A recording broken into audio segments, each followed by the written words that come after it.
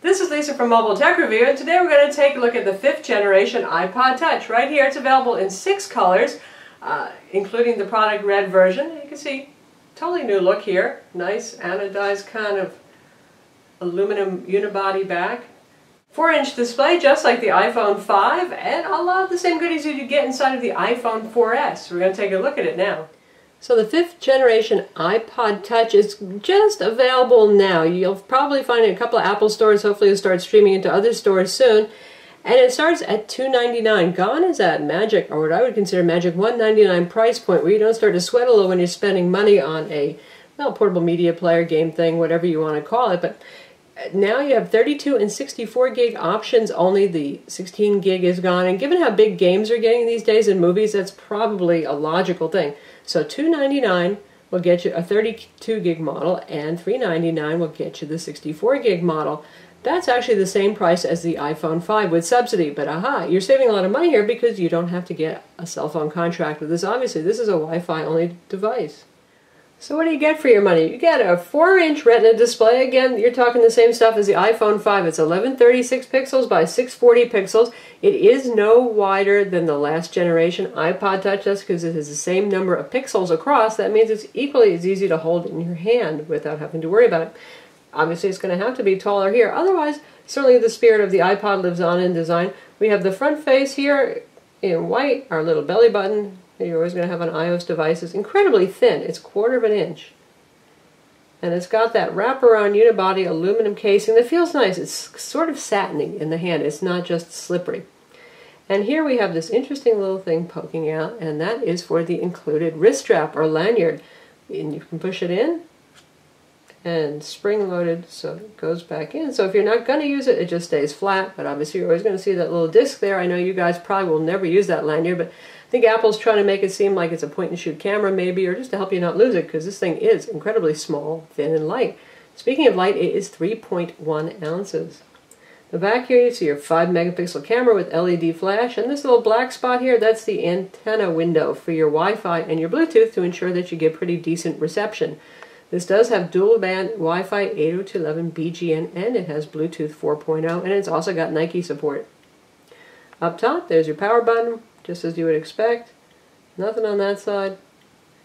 Here's our new lightning connector down here. The new 8-pin connector comes with the proper cable for that. 30-pin connector is gone. That means unless you get Apple's $29 adapter, this will not work with accessories that have a 30-pin dock connector. Headphone jack on the bottom. Little speaker holes there. And our volume controls. Certainly a nice looking product, and it's available in a selection of colors, so there's probably going to be something that floats your boat. You can pick blue, you can pick green. We've obviously got the pink one here. There's the product red one, white, black, yeah. And on the front here you'll notice this little dot. We have a 1.2 megapixel FaceTime camera. You can shoot 720p video, pretty good quality, certainly a step up. And the rear camera, well, you know, a 5-megapixel autofocus camera, that's about so-so for a decent smartphone, but compared to the last generation iPod Touch with this less than a megapixel camera, you're just going to be in heaven with this camera. It's about on par with the iPhone 4, which is to say that's a pretty decent camera. You're not going to get the beautiful shots that you might from the iPhone 5 or even the 4S with the 8-megapixel camera, but this can shoot 1080p video out the rear, and as long as lighting is good, I found it takes pretty decent shots. One thing that you will notice if you're coming from the 4th generation iPod Touch is an increase in speed. Now this guy has about the same brains as the iPhone 4S, so it's not as smart as the new iPhone 5, but still the iPhone 4S marked that jump to a dual-core A5 CPU, considerably faster than the single-core A5 that was used in the iPod Touch or the iPhone 4. So if you've been feeling the pain when you've been trying to play games with this, which obviously is one of the primary uses of this product, you're going to notice a lot of improvement. And that's an 800 megahertz dual-core A5, by the way, with dual-core graphics. Now, right now, I'd say that every game I've thrown at it plays just fine. I don't feel like it's slow, laggy, or prone to crash, but I can tell you that I've owned iPod Touches in the past. Often I have an Android phone, and I use the iPod Touch for the games and all the neat iOS apps that are out there. And at first it seems like a great thing, and then about 6 months or a year later, you know, because there's always some new, more powerful iPad or iPhone out there, developers keep making games more and more demanding, and the iPod Touch starts to feel kind of slow or laggy. But for right now, it's feeling just fine and just fast. But like I said, down the road a year from now, you probably will notice that you don't have the fastest CPU that's available like you're getting in the iPhone 5. But that's always been the iPod Touch dilemma. It's always a generation behind in terms of the horsepower internals that you've got inside. Still, it's certainly a very smart and capable device. Again, I mean, the iPhone 4S itself is still a pretty zippy thing. And as you'd expect, the UI is very responsive here. And we'll play some games so you can see what that's like. Another new feature is Siri. This runs iOS 6 and it comes with Siri. Now if you have a 4th generation iPod Touch, you could upgrade to iOS 6, but you don't get Siri because Apple says it needs that dual core in there to actually power Siri. Now, one thing to remember with this compared to the iPhone is that, well, it's only Wi-Fi, right? There is no 3G or 4G here, so Siri requires a data connection. Anything that you say to it gets sent up to a server to actually be interpreted, and then it shoots the results back down. So this is only as useful with Siri as your closest Wi-Fi access point, or if you own a mobile hotspot and you're using that, that's great. But otherwise, it's Siri in all of its, generally speaking, glory. It's pretty good, it's pretty intelligent. It can find nearby movies, give you weather reports, find folks in your contacts, launch applications. It's quite a powerful and, generally speaking, accurate voice command system. What's Apple's stock price? Apple closed at $628.10 today, down $12.81, or 2%. Well, not a good day for Apple, but a good day for Siri there. That worked quite well. In terms of built-in applications, it's just what you would expect. You've got your PIM applications, you have your calendar, you have your photos, you have your camera app. Passbook, new for iOS 6, is on board here. You have your weather, we have Maps, and that means Apple Maps, not Google Maps. You've heard all about that. You know what that is. Video player to play your locally stored videos. Of course, anything you sync with iTunes, and you can use iCloud with this and do iCloud syncing. Yeah, by the way, when you set up this guy, you no longer have to plug in the cable to your PC to actually set it up and activate it. You can do it all on device if you want and avoid the whole PC connection. That's useful for those of you who might be buying this for your kids and you really don't want them mucking around with your PC so much. We've got our iTunes app, we have our newsstand, notes, reminders, clock, stock app, Game Center, of course, the App Store, iTunes we've mentioned, settings, and messages, mail, email in other words, Safari web browser, and the music player. So that's what you get built in there. And then we've downloaded a whole bunch of games here. We're going to demo for you on iBooks. We're going to take a look at iBooks because some of you may want to use this as a portable ebook reader.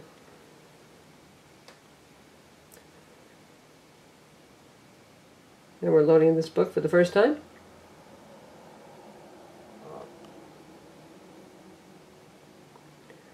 And speeds are just fine. Really lovely display. Nice contrast, good brightness as well. Generally speaking, iPod Touches are a little bit dimmer than the iPhone, but in this case, I'd say you're getting about the same amount of brightness. Now, that may affect battery life a little bit. So far, we've found with video playback that it uses up battery more quickly if you've got the brightness set pretty high compared to the 4th generation iPod Touch. But if you're keeping it a brightness, say 50% or so, then I think you should expect, about 5 3/4 to 6 hours of video playback time at least, maybe a little bit more at 50%. If you're maxing out the brightness, you're looking more at 5.5 hours of video playback. But anyway, our book is looking great here. It's responsive, it works, very sharp, easy on the eyes, certainly nice as a pocket ebook reader. And here we've got the Safari web browser loaded on our website, Mobile Tech Review. Nice and fast as always. Good zooming speeds. Works just fine. And the SunSpider JavaScript test is scored 1785, which puts it up there with today's faster smartphones. Still not as fast as the record-breaking iPhone 5 that scored 935, where lower numbers are better, but that is way beyond faster than anything else on the market at the moment. On Geekbench, in terms of speed, just for measuring your CPU and GPU, this scored a 670, which is about half of the iPhone 5 and on par with the iPhone 4S. Again, just as you would expect. Now to compare it to the iPhone 5, which I have in this hand here, you can see just about the same size footprint, where the difference is going to be in thickness. The iPhone is obviously thicker, closer to 1/3 of an inch rather than 1/4 of an inch. Both pretty skinny devices, though. and the different back treatment. As you can see, we've got the wraparound aluminum here in a color versus your choice of either black or white aluminum with white or plastic strips at the top and bottom. And now for maybe less expected comparison, but no doubt still relevant. Here we have the 5th Gen iPod Touch in front of the Amazon Kindle Fire HD. Now the Kindle Fire HD actually starts $100 less than this little iPod Touch. You know, in the US we tend to think bigger is better and we should pay more for bigger. That isn't always the case. Miniaturization does cost some money. But that said, beyond that, I think that they do serve some of the same purposes. And you can say the Nexus 7 does to a certain extent, though Amazon has more of the turnkey store setup on here that kind of matches the iTunes functionality where you can easily stream movies, music, buy stuff, buy books, all that kind of thing on the Kindle Fire HD as well. So yes, you can spend $100 less and get this bigger device. Now this is the point where you can say to yourself, what is it you want? Obviously, the iPod Touch here is an awful lot smaller. This fits in your pocket, this fits anywhere. Very thin, very small device. The Kindle Fire, even though it's only a 7-inch device, looks absolutely huge next to it. So if huge sounds good to you, you want more space for games and for reading books and for browsing the web, well, the Kindle Fire could make some sense for you. But if portability counts, or especially if you're giving this to a kid who may have small hands, then the iPod Touch makes a lot more sense. If you want a pocket music player, again, iPod Touch makes sense. You're not going to go jogging with this Kindle Fire HD, I would warrant. Typical of Apple, the camera interface is very minimal. You've got your giant shutter button right here. You can switch between photo and video. You can control the flash, switch between your cameras, and here's your options. You can do panorama. You've got HDR here, which is always nice to have. And other than that, it's pretty much just point and shoot. Very simple. Shutter times are very fast. It's a little faster if we actually have something to focus on. So we're going to tap to focus there. Good speeds. And again, it can also shoot 1080p video. And as long as light is decent, it takes pretty nice shots and pretty nice video. Frame rates will drop when you're shooting video if you're shooting in a dark location, for example. And you'll get some more noise, but all in all, a pretty decent camera. Other iOS 6 goodies are here. Again, besides the new Passbook application in Siri, we've got the notification center running up top here, just like you'd see on an iPhone. All good stuff. We have iMessage on board, so you don't have to have an iPhone to do iMessage, of course. You can do that on any of your very recent iDevices. And it can do AirPlay mirroring if you happen to have an Apple TV, also handy. Video playback is very capable, and really with this nice Retina screen, it's going to look good. We have a trailer here. It's actually a full 1080p trailer. And you can hear the really tinny speaker. Thank God for the headphone jack. But it looks great, and smooth frame rates. Now speaking of headphones, here's the usual box that an iPod Touch comes in. Heavy lucite. You get your little welcome guide in here, and you get your new EarPod headphones, which I do happen to like. They do sound better, and at least when it comes to my ears, they do stay in better. You get a lanyard strap, again a wrist strap in matching color, matches whatever color iPod Touch you buy, and we here have our lightning cable with the new 8-pin smart connector that goes in either way. There is no wrong way to stick that in anymore. And now to test out gaming, we're starting with Modern Combat 3.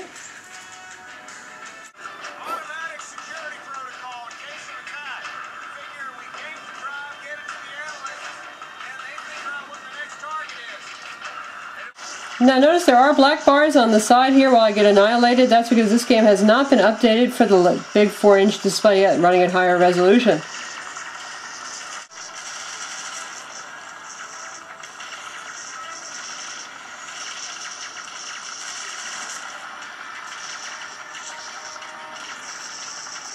So that's Modern Combat 3 on the iPod Touch 5th Gen.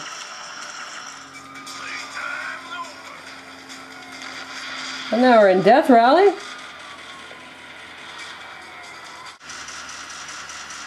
Game runs just fine.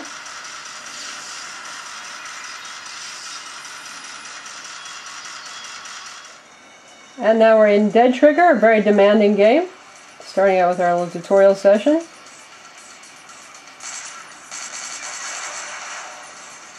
So far so good, playing smoothly. Looking for some undead friends to play with here.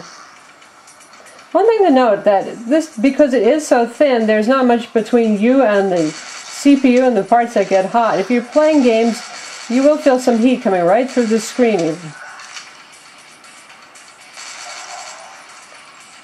Plays absolutely just fine. Oops.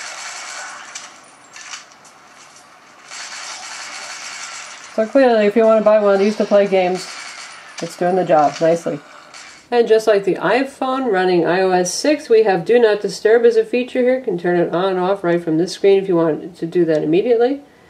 So you can see here you can set up a schedule. So the thing is going to wake you up in the night if you've got a million Game Center notifications, friend requests, or anything else. Always handy. So that's the 5th generation iPod Touch. Again, it's available now in your choice of 6 colors, starting at $2.99 for the 32 gig, and 64 gig will cost you $3.99. Good looking, light, slim, sturdy. Certainly I think this is going to scratch a lot less than the last mirrored back model, the 4th generation iPod Touch, that looked good for all about 5 minutes before it started picking up scratches. So I applaud the change in color and design on the back here.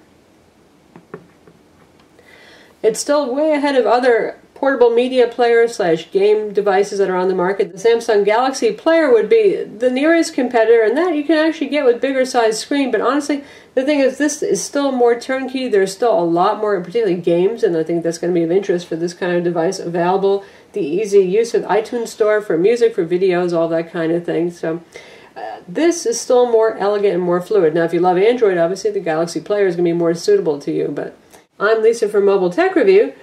Don't forget to visit our website for the full review of the 5th generation iPod Touch and subscribe to our YouTube channel.